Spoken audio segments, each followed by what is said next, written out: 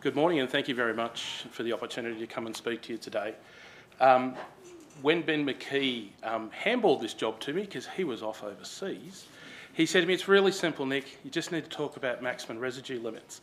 So the first thing I'll ask is, who here knows what a maximum residue limit is? I see a couple of hands. Excellent, that's great. I better press the button to continue on.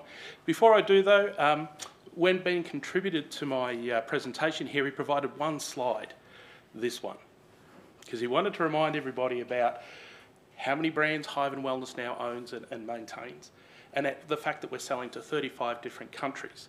And people like Lindsay, for example, and anybody who's done any exporting will know just what the challenges are, because MRLs are different wherever you go. So what is a maximum residue limit? You saw in Liz's, I was very interested in one of her slides when she started talking about glyphosate-free, chemical-free. Anybody who's worked in this area will know, what does that mean? To the layman, does it mean zero? Does it mean a certain level that you could have? Sorry, Rob. Yeah. Most people tell I've got a booming voice. What does that mean? And if you look into the legalities of the Food Standard Code, and in both here in Australia and overseas, you've got to be very careful when people say glyphosate-free or pesticide-free or chemical-free. Because from the legalities perspective, what they could be saying is you are under the MRL, the maximum residue limit. So that becomes really important in understanding the labelling and exactly what you're trying to achieve. As per what you see on the board, MRLs are different to all different countries. It looks about what is the concentration of the chemical in the food. So that is the food that you're selling to the consumer. This becomes particularly important later on when I start talking about you as beekeepers providing stuff to packers, or whether you're selling it at the farm gate or directly to FMCG. So keep that particular in mind, what your responsibilities are. Now, MRLs here in Australia are set by the Australian Veterinary and Pesticides Management Authority. They set up an MRL standard, which eventually then gets adopted by the Food Code, which is then eventually basically policed by your local government authority, your health inspectors. Now, what would a health inspector know about an MRL for Amatraz?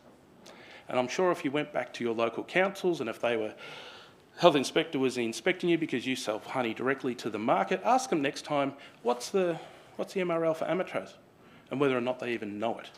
So one of the things that I've brought along today is really from a layman's term, excuse me, is where do they come from, what do they mean, and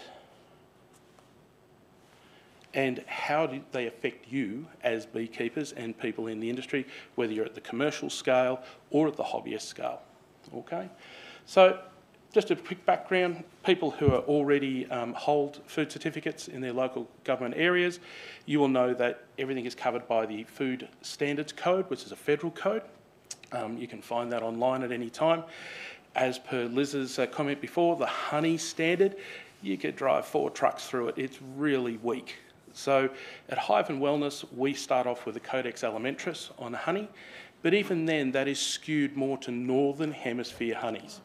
So for us, being able to talk about Australian honeys in particular, it becomes a real challenge.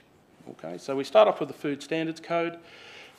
They then go through the AVPMA and they create what's called the Schedule 19, Schedule 20 and Schedule 21. These are applicable in Australia only. Even though it's the Food Standards Australia and New Zealand, New Zealanders have their own schedules. And you can look these up at any time to see what the MRL is for those particular chemicals. And later on, I've just got a couple of slides that will talk about what are applicable to the apiculture industry. So for us, when we look at the MRL, the first thing you've got to ask yourself is, well, how good is the laboratory? How good is the test? One of the things I really enjoyed from Liz's presentation is she's showing you fingerprint. Now, I'm a chemist by trade, 20 years in the pharmaceutical industry. So when someone tests something, the first thing I ask is, what is the efficacy of that test? Who is the laboratory? What method are they using? Because anybody could use any particular equipment or anything like that, but unless they actually know what they're doing and what the limit of quantification, how sensitive the test is, the results can be just as damaging as if they were correct. And that's a particular point to keep in mind with MRLs. So we always look to see when an MRL has been published, and we keep in mind MRL standards, what is the limit of quantification? Because that will tell us just how accurate the result is. We firmly believe that when the MRL standard is produced, it must be produced in line with good laboratory practice, so a registered laboratory. That's a particularly important point, especially back in 2022, when New South Wales and Australia was trying to get chemicals in for the Varroa outbreak. They got a permit. It wasn't a standard at the time. It's now a standard, but they got a permit. Permit's different to standards for MRLs, just on the robustness of the good laboratory practice. So if you are in the business of wanting to bring a chemical to the table that will help with Varroa, I've also got a slide on what you have to go through to get there. And you could either go down the permit line or the standards line to be able to assist you at this time. So how do you do that? It's very simple. Here in Australia, for the last 200 odd years, we always, I won't say look for the easy path, but we're a bit probably clever, we're a bit smart. So when someone comes to us with a particular chemical that we want to use in food, the first thing we do is look elsewhere. And we look to see what other countries and what they have done already. That's the very first step. Secondly, we look at the chemistry and the manufacturing details of what's been done. You've all seen the different products that are coming out for Varroa. If you haven't seen them already, you'll see them during the conference, etc. Some of them have already been listed in the MRL standards. Some are still in permit stage. Some of them are still being going through the process of being reviewed. You have to look at the toxicology, then what is the metabolism and kinetics of that food going into a human body, and then what residues are going to be left behind. And that's when we start talking about what is going to be the maximum residue limit. Glyphosate-free here in Australia, does anyone know what the MRL for glyphosate is in Australia? No? Okay, 200 parts per million. What is it in the UK? 100. So already making the claim of glyphosate-free becomes a bit of a muddy area unless you understand the MRLs and what you can and cannot do. Once you've got to the residuals, there's the standard OH&S, environmental requirements. What is the effect on secondary crops, which is really important to us, because whilst the glyphosate may have been used to desiccate canola, bees haven't been anywhere near that by that stage. They got everything off the flower. But what is the glyphosate in the ground that then goes to the water that then the bees drink? So it becomes very important to understand that process.